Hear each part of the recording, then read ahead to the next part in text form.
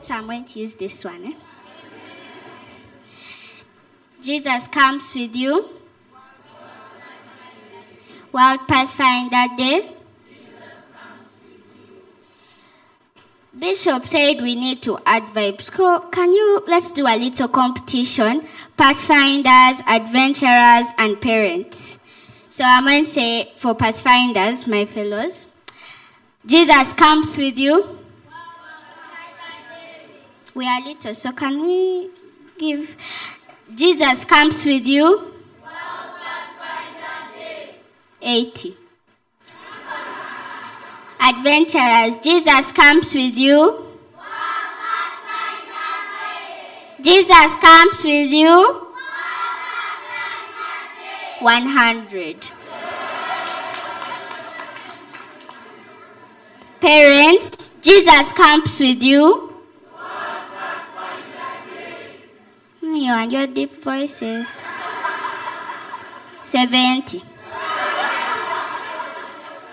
Yes.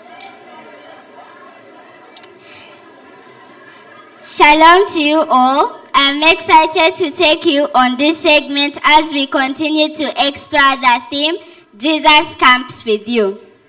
I will never leave you nor forsake you. That is our Bible verse from Hebrews chapter 13, verse 5. Join me as we uncover the meaning behind these words. Let's pray. Heavenly Father in heaven, we thank you for today.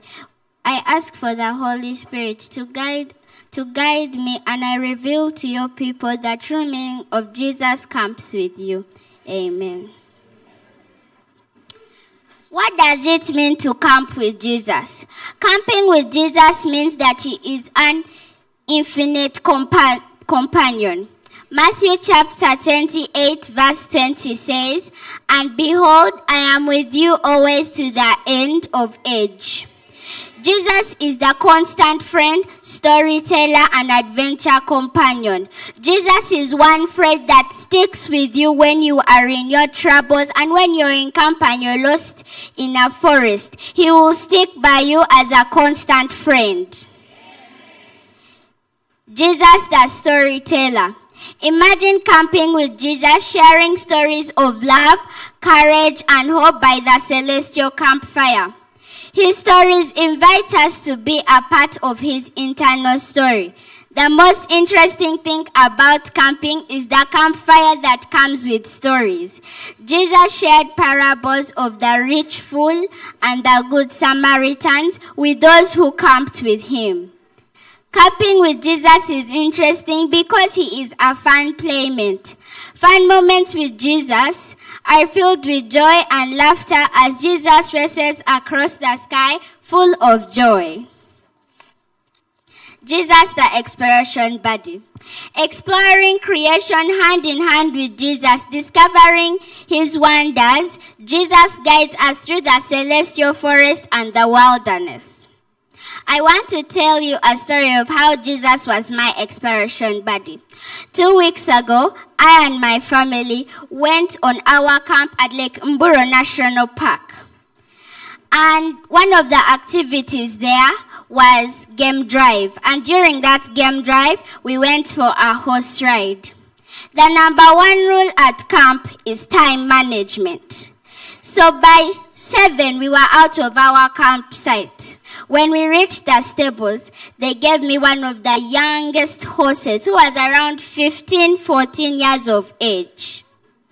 Then I saw them switching horses because the instructor looked at me and the horse and said, "This horse might be too tall for this young girl." So they gave me one of the oldest horses, let's say the grandfather of all horses at the start. His name was Choo Choo. So, we'll call him Muzee Choo Choo.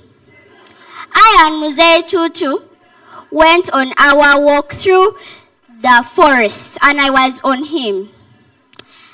Me and Muzee Choo Choo felt like we were friends. We were going on rides. We were enjoying. As we were coming back to the stables, Muzee Choo Choo increased his speed. I said, "Horse, stop." The instructor said, no, you don't say horse stop, you say ho. But my ho to that horse was saying, increase your speed. I felt like Mzee Chuchu was taking me 70 kilometers per hour. He took me through bushes where I got scratches on my face. But he took me through shrubs. But my teacher in the audience was holding his head and saying, is this girl going to land on a rock? Will we see this girl again? Is she going to go into the wilderness? But Mzee Chuchu had calmed down just for a bit. So then I saw a very soft landing. And I said, Talia, if you want to end this race, you jump off. So I got off the horse without any broken bones, just a few scratches on my face. My story shows how Jesus explores with us. He was my exploration buddy when I was on a speeding horse, but he calmed it down. Jesus, the listening friend. When I got off the horse, my mom, others were on their heads, others did not mind to look, but my mom, if you want to know my mom, she's very calm with things. Very calm. So I went to my mom. Mom, you looked unconcerned. You didn't even look like you cared. But she said, my daughter, I had no control over that horse. I could not go in front of it and say, horse, stop. I could not run over it. So she whispered to God and said, God, this horse is your creation.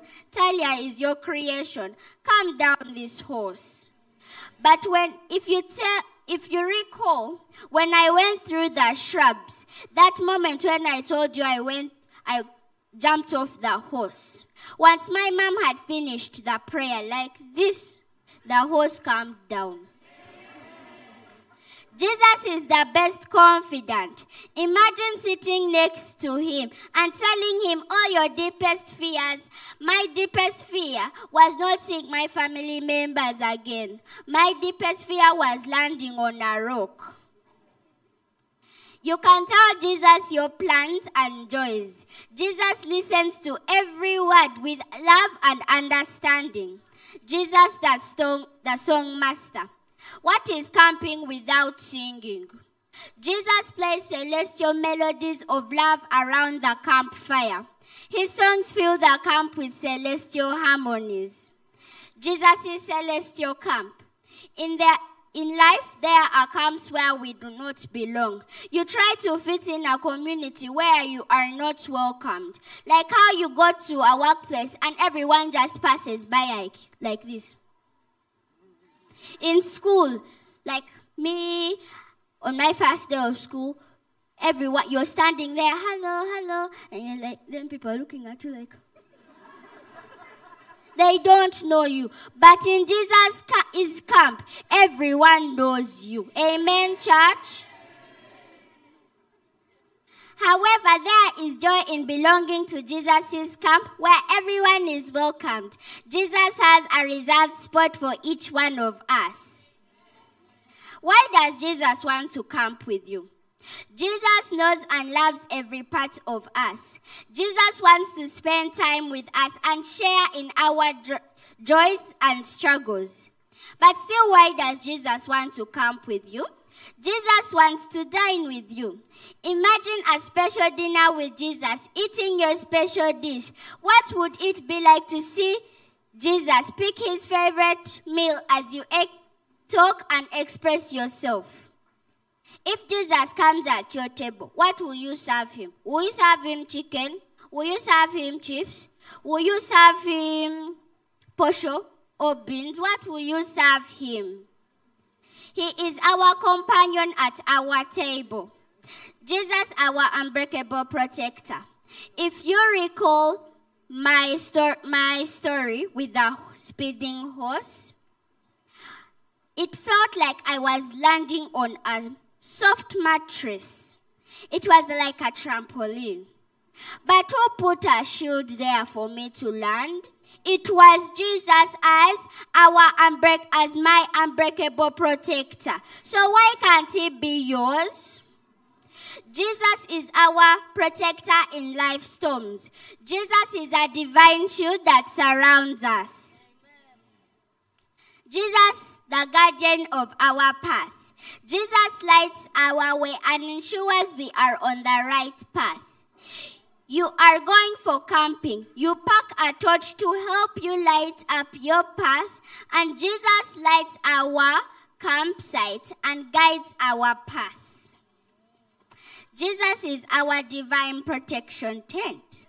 The first thing you set up when you arrive at a camping site is a tent. Therefore, Jesus provides a divine protection tent, a shelter that is full of love and peace, shielding us from harm. Have you seen where lions roam during the night? Imagine if there was no tent and campfire. Would you be eaten alive? Would you even be here? No. But guess what? When you camp with Jesus and Jesus camps with you, you are under the divine love and protection of Jesus as your tent. As we close this message today, remember that Jesus is a constant companion who comes with you in every season of life.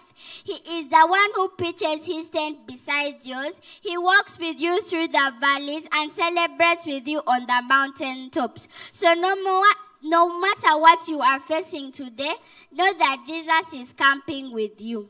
He is your protection, your guide, and your friend. When the journey gets tough and the road ahead seems uncertain, just look around and remember that he is right there with you. May his presence be your comfort, your strength, and your joy now and forevermore. Amen. Camping with Jesus means having a closer walk. May you enjoy this song.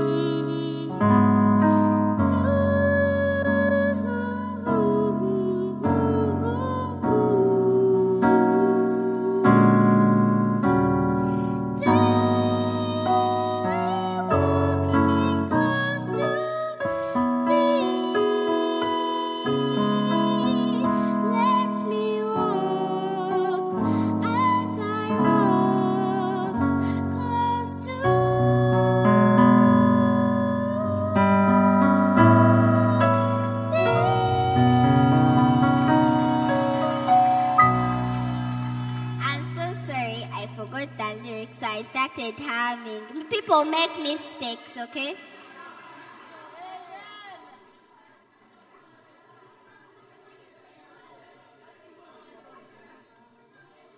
I'd like to call Elder